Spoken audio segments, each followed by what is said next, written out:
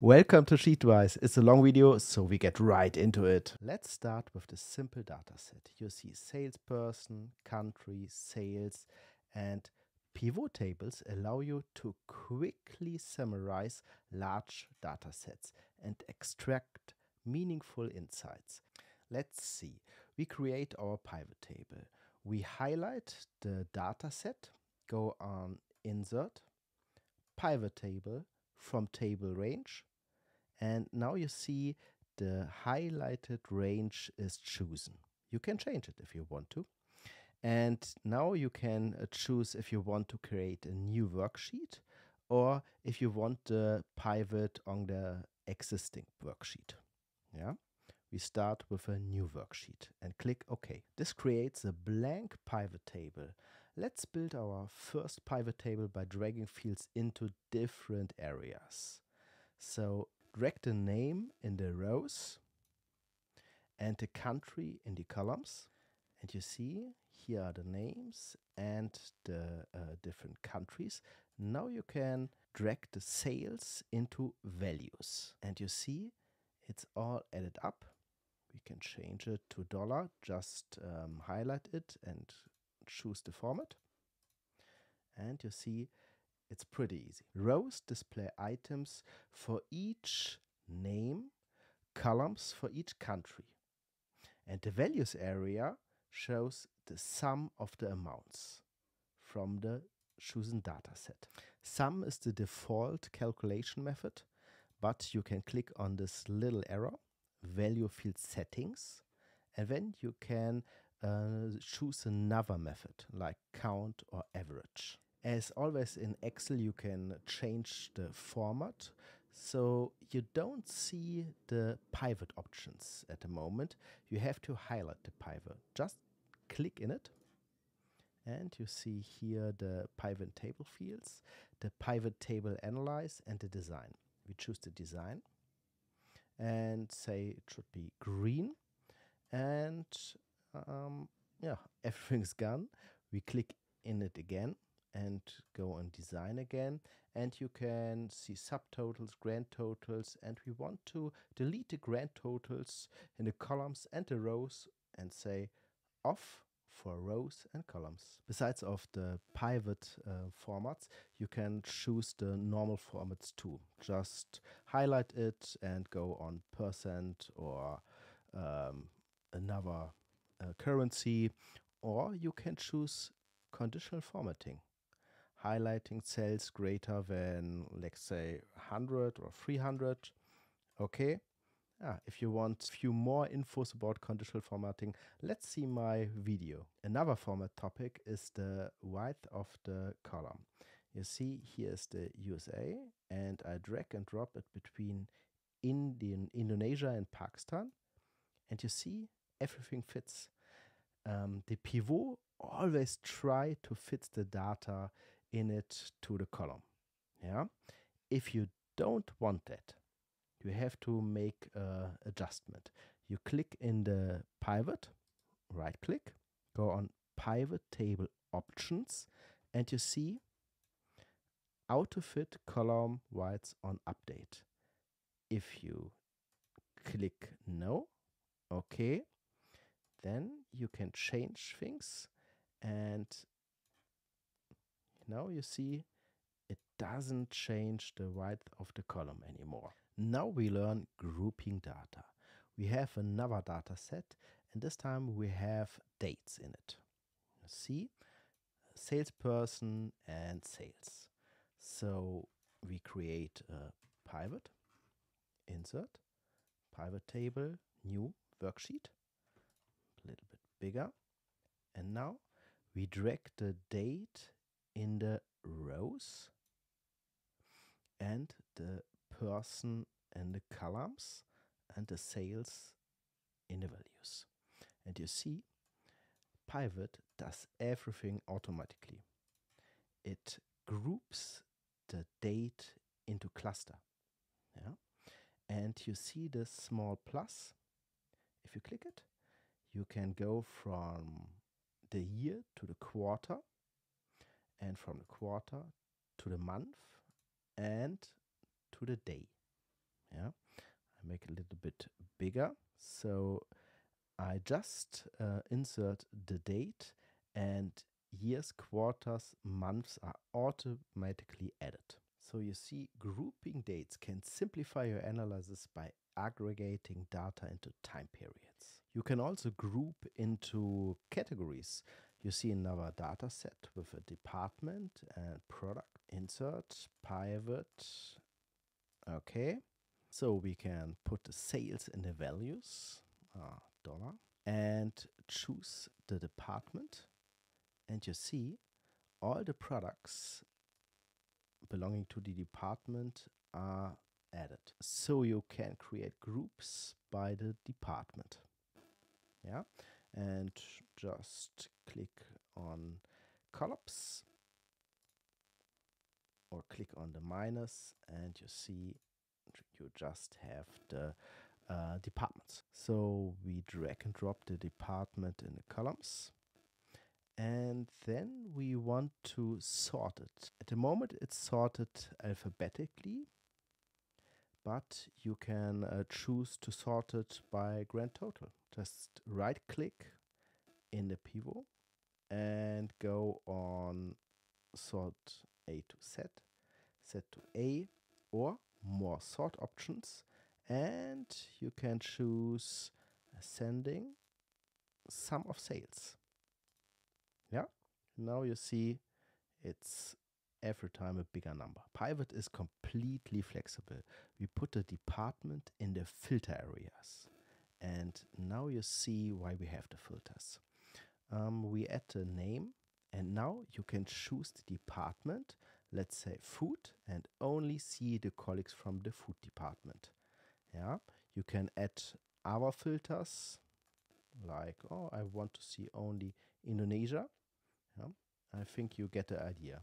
And now we only want to see the colleagues with low performance. You just go on the name, right click, filter, top 10, or let's say top 5. The list is pretty short, and you only see the best performers.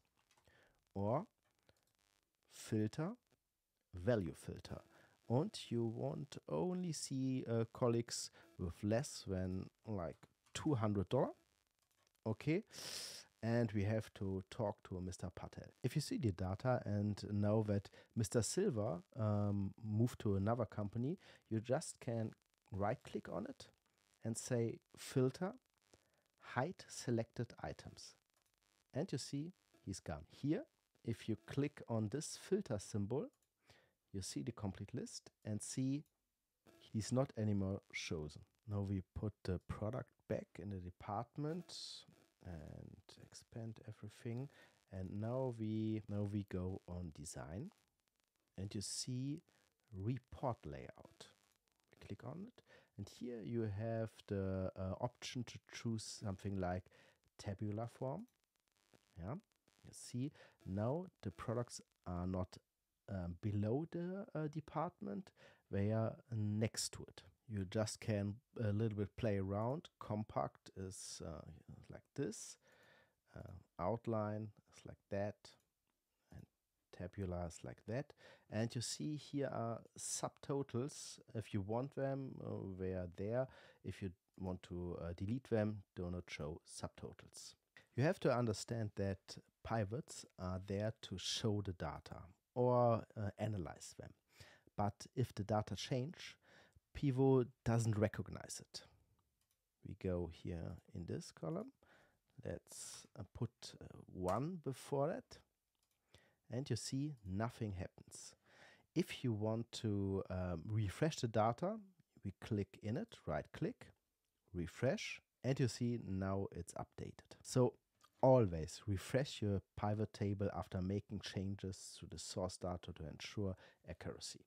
I think we go back to the filter system. You see here the filter table is empty, but we put the country in it. And you see here you can click and choose it, but we want to do it another way. Now we go on pivot table analyze, and there is insert slicer. Yeah. We want to choose country, And I think this looks pretty decent. You can add another if you want to, like the department or the name. Yeah. And you can slowly but surely start to build your own dashboard. You see and understand you want to see electronics in India or just the sales from Indonesia. Yeah, it's pretty easy to navigate with the slicers. Like the slicers, we are able to make it a little bit more easy. We go on pivot table analyze, go on insert timeline, date, okay, and you see here's a long timeline, and you can choose to click on months. We showed March, this were the sales in March or November.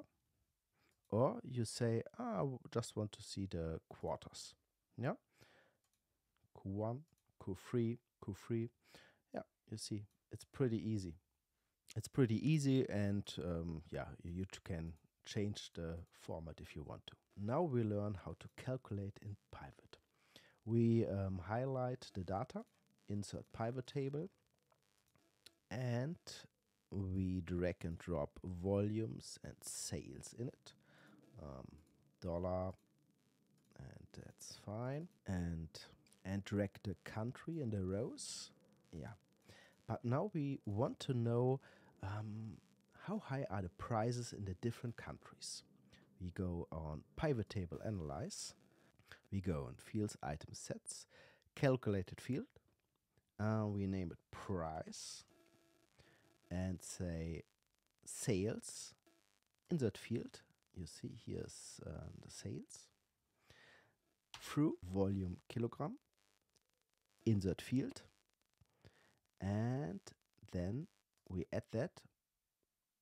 And you see here it's added. Okay.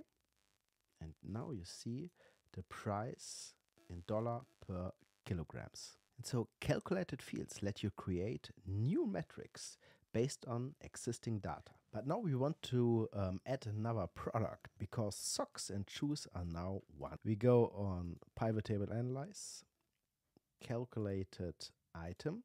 We have to highlight the product. Yeah.